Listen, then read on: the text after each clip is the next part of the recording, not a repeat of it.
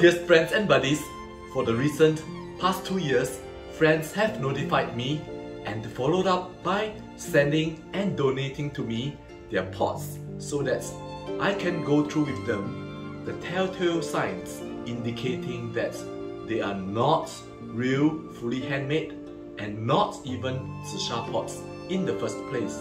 So as encouraged by many friends and as promised in our earlier episodes, we will do it by various tutorials, starting with today's episode. 99.999% of fully handmade ZiSha pots sold on the market are fakes, not fully handmade and not even made of ZiSha. This is a long-running series and each pot will bring to the table its different manifestations which allow us to cut through them, allow us to learn from them and decipher any future fully handmade ZiSha pots that will come along in our journey. First, upon approaching the pot, we look at the overall shape, the xingti. First impression, a proper ZiSha shouldn't look like this.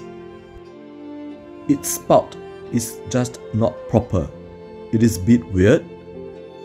It should be like this. And not like this. Remember that even for half handmade and machined pots, manual handwork is required to fix on the spout, the handle, and the lid knob.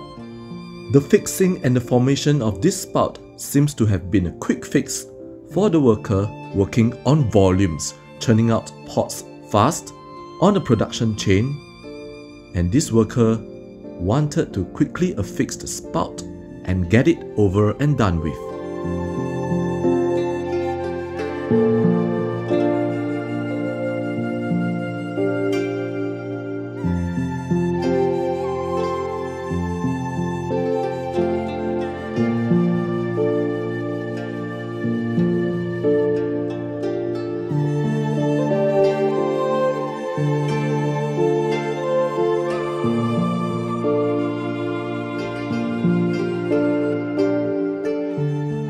At this point, we should be immediately alerted and be suspicious.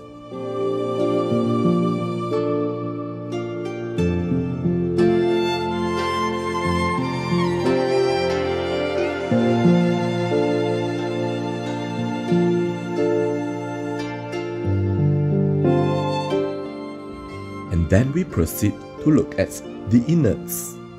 Here we see the solar lines. The solar brush lines which appear not in the solar fashion but in various careless directions.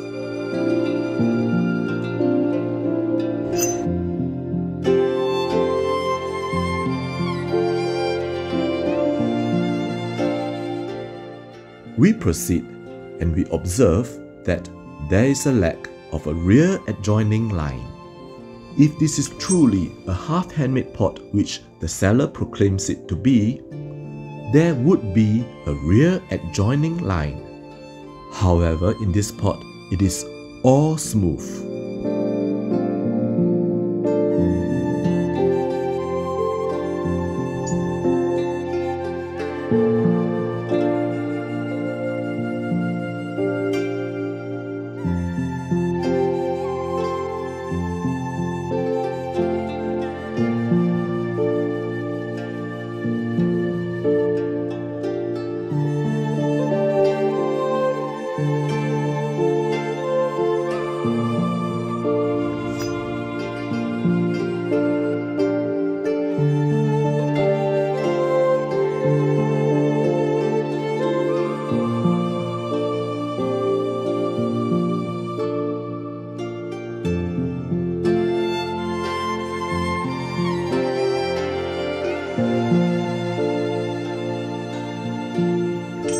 Look here friends, on the periphery of the base, there are parts where we notice a completely smooth transition from the base to the side wall.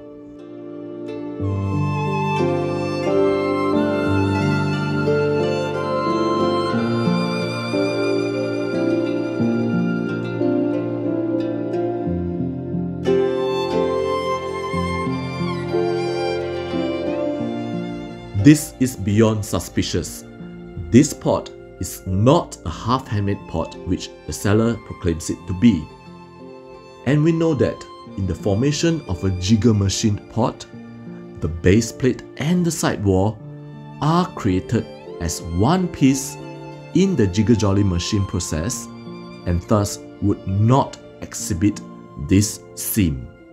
This is thus a jigger-jolly machined pot whereby the worker had been careless and missed out on brushing the full round, the full periphery to disguise its absence of the adjoining seam, and thus leaving parts of this smoothness evident.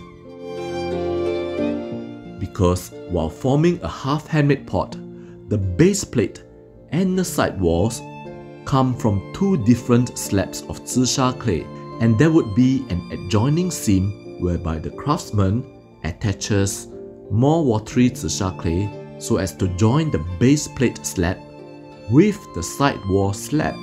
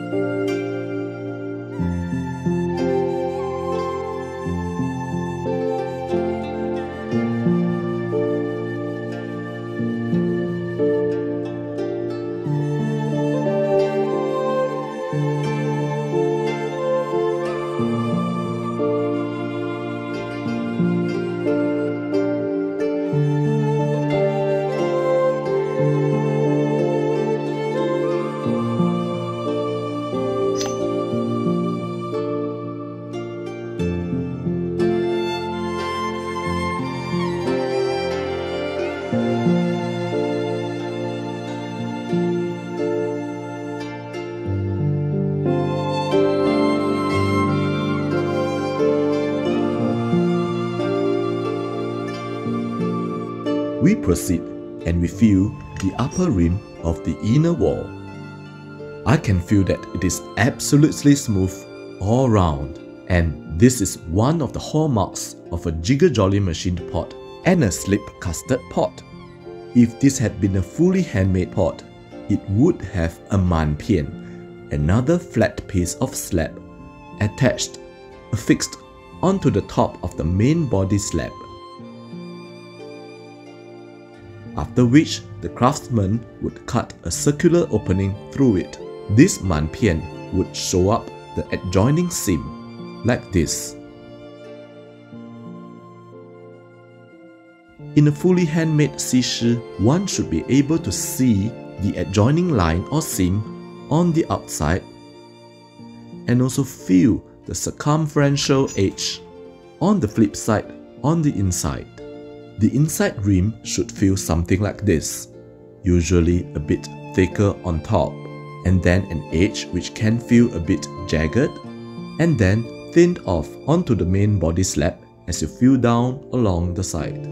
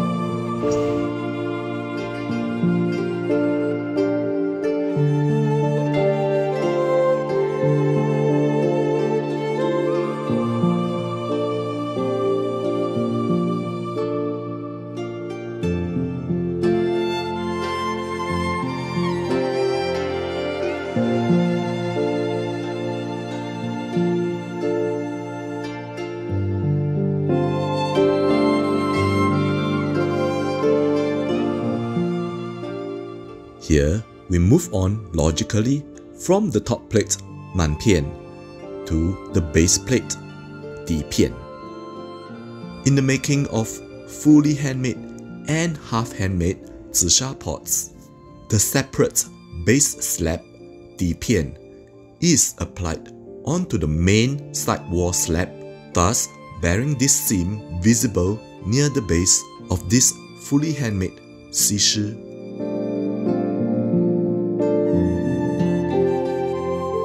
Machined pots and slip-casted pots will lack this seam because the side wall and the base are formed from one singular piece of ceramic clay. I would like to make a mention here that this DiPian seam can be seen in any other fully handmade or half handmade pots where the wall silhouette continues straight down to meet the tabletop.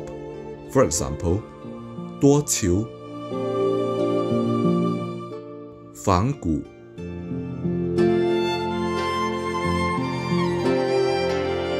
石瓢, 美人尖, and 德中, as opposed to pots like 多指,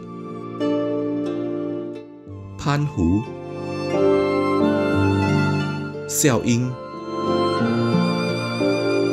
which bear a distinct 圈足 round foot.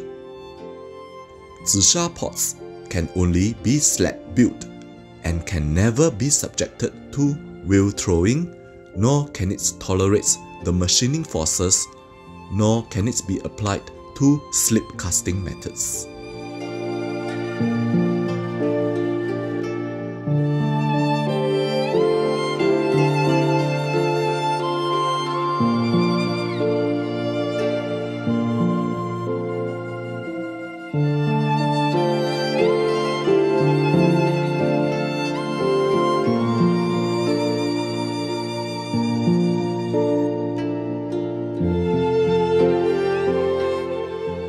Thus, when a pot is identified as not a fully handmade nor half handmade pot, it is definitely not a ZiSha pot.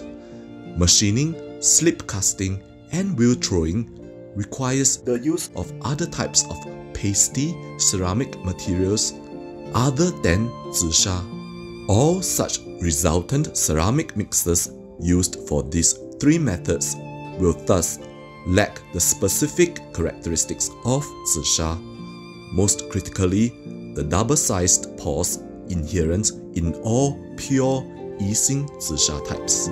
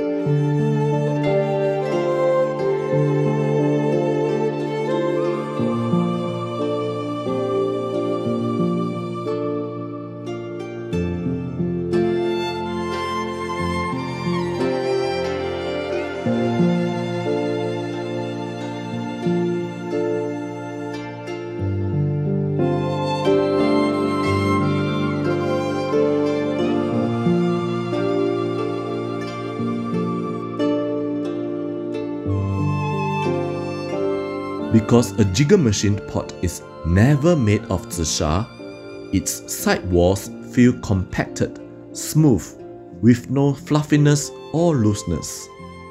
Here in this pot, the worker obviously conducted his usual tour of duty, disguising this compactness and smoothness by brushing high up along the side walls.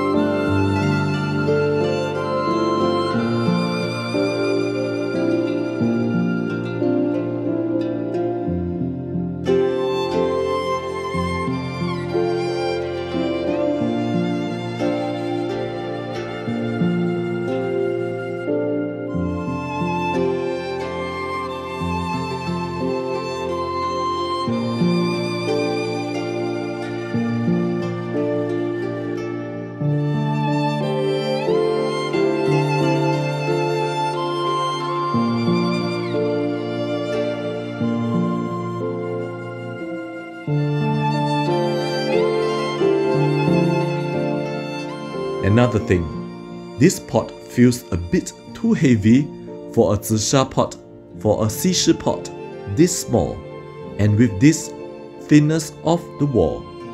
Therefore, this is another clue to its machined origins. It just feels too heavy for its shape, its size, and its thickness of wall.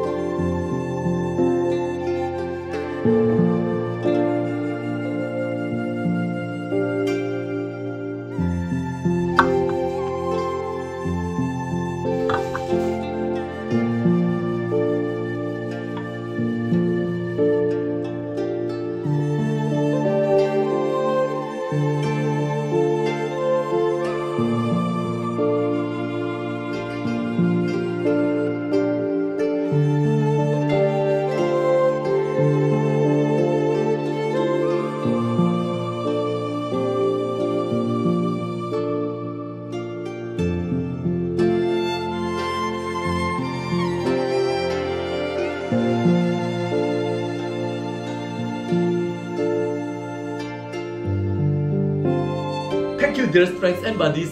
Thank you for your time going through the entire episode. I want to arm all of you with what we in the know have in experience and knowledge. In the next episode, we will decipher one interesting but fake handmade ZiSha 10瓢 pots that had won over many of my friends as one of the top pots to learn from. See you very soon, dearest friends and buddies.